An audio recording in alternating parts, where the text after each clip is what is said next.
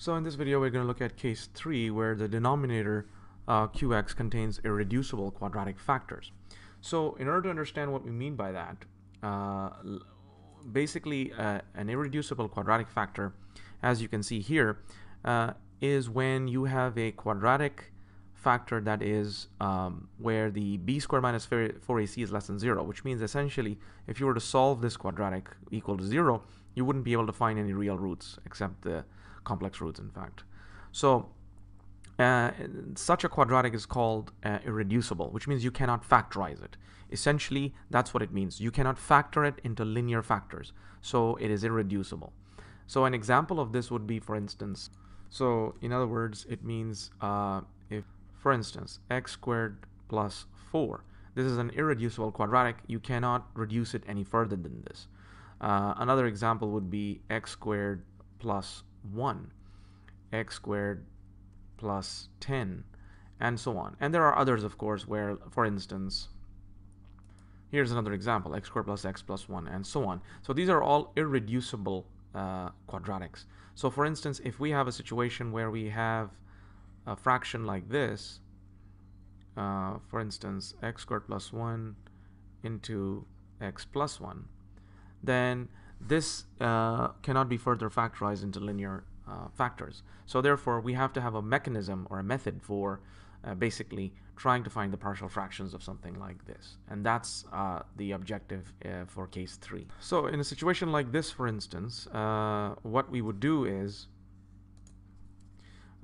we would say this is equal to, first of all, we take ax plus b for the x squared plus 1. So as you can see, this is 1 degree less than it. So basically, whatever quadratic irreducible quadratics you have here, you will always raise them with ax plus b, the general linear in essence. And of course, plus we have these straightforward x plus 1. So that will be as we've done before. So this basically is the new basic addition of case 3, which is if we have irreducible quadratics like this x squared plus 1, then we use ax plus b. For instance, another example could be we've got two irreducible quadratic factors in this case, and they're distinct, of course. So the first, you'll have ax plus b, and that will be divided by x squared plus x plus 1. And then you'd have cx plus d, because the other is also irreducible, and you'll end up with basically here x squared plus 7. So this is basically how we do the partial fractions. Now further, the next steps are all the same as what we've seen before. You multiply both sides by the denominator, and then of course you look for the constants as in the usual manner. In this case, in the cases of irreducible quadratics, you end up actually using more of the comparison of coefficients than in normal cases. So let's look at a full example now. So let's look at this example. We've already done the partial fractions separated here. So you've got one linear factor here, x, and there's your irreducible quadratic. And of course, it's as we've said before, bx plus c, x squared plus 4. The procedure is the same as we've done before. So the next step will multiply by the denominator, both sides. So we end up with this. There you see the numerator is left, of course, and here we have these factored as you see. Multiplying both sides by the denominator. Next, we want to proceed now to calculate basically the values of the constants. And the way we proceed is we do have one value, which is x equals 0. We can employ that. And if we let x equal to 0, this gives us basically 4 on this side, and it gives us 4a, and basically nothing from here. So this nothing from here. So therefore, this implies that a is in fact 1. So we've got one of our values. Now the next thing we want to do is we want to move to the comparison of coefficients. So let's do that next. So after collecting the terms and opening up all the brackets, we end up with what you see here.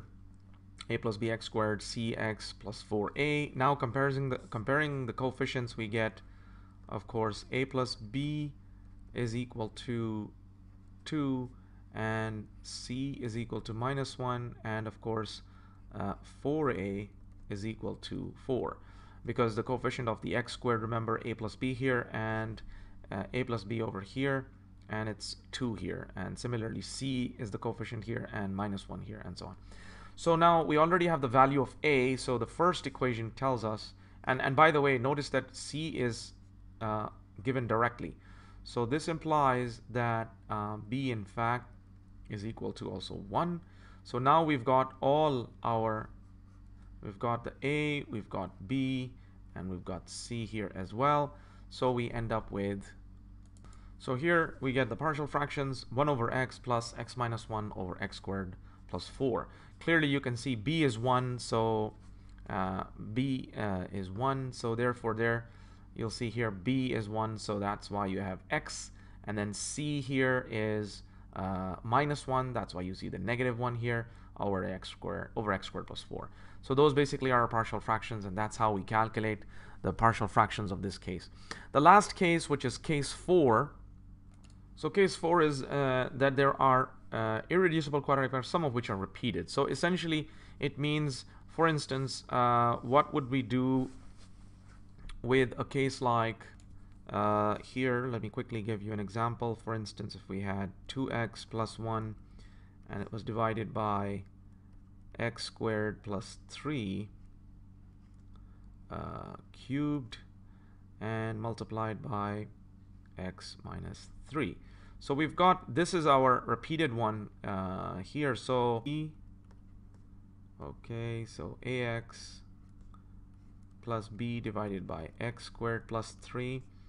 Then we'll have cx plus d and x squared plus 3 squared.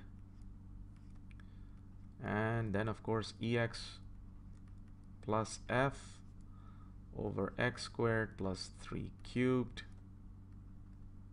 And of course the final one, g over x minus 3.